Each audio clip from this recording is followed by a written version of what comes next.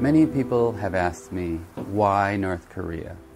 I'm a Korean American who grew up in the suburbs, earned a college degree. I could live a comfortable life. But North Korea has taken hold of my conscience and imagination. Once I realized the immense suffering that took place there, I could not unsee it. I had to do something. North Koreans will forever be haunted by the multiple traumas that beset them at each step of their journey. It's a dark cloud that follows them wherever they go.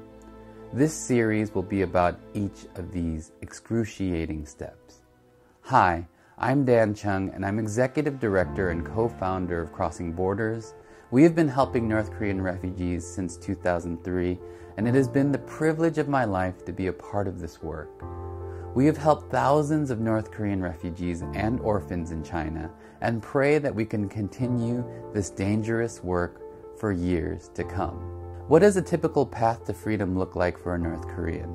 We'll answer these questions and more in our new series, Breaking Down North Korea.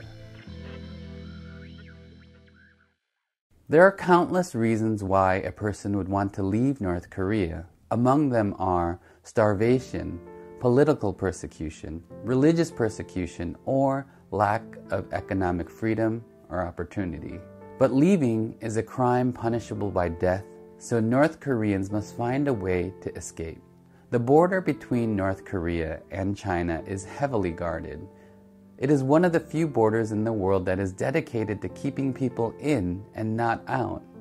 North Korea has spent significant resources to make leaving as deadly as possible.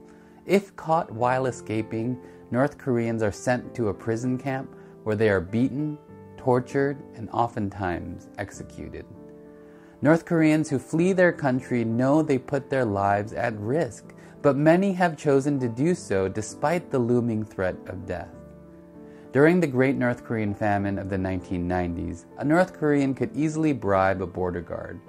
The only problem with this was that very few North Koreans had enough money to pay for a bribe, and they didn't know which guards were willing to take bribes or where they can cross safely. Enter human traffickers. These people had the know-how and motivation to pay for bribes and learn how to best get North Koreans across the border into China. Many refugees in our network say that once they got close to the border, it would be easy for the traffickers to spot them. The pitch was pretty straightforward, where someone acting like a good Samaritan would give them an offer they couldn't refuse. Usually they would be offered a job in China and freedom to send their wages back to their struggling families in North Korea. These traffickers would often feed them at the border as well. They would be persuaded with full bellies and the promise of a new life.